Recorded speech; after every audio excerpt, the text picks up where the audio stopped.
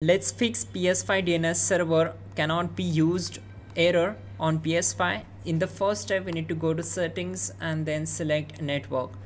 Choose connection status. On the right side, select view PlayStation network status. Now make sure all the servers are up and running. You need to wait for a few seconds to load the screen. Here we go, all the servers are up and running. If not, what you have to do is simply just close all the games and apps from the PS5 by pressing option button from the controller and select close game. Now select settings, choose users and accounts, select other option and choose restore licenses. Select restore. This will take around 4 to 5 seconds to complete the process.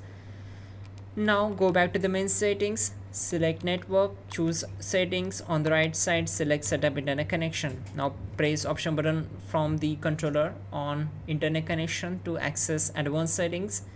Now just go down to DNS settings and change it to manual to access primary DNS and secondary DNS. There are two types of addresses. So the firstly, you can use primary DNS as 1.1.1.1 and secondary DNS as 1.0.0.1.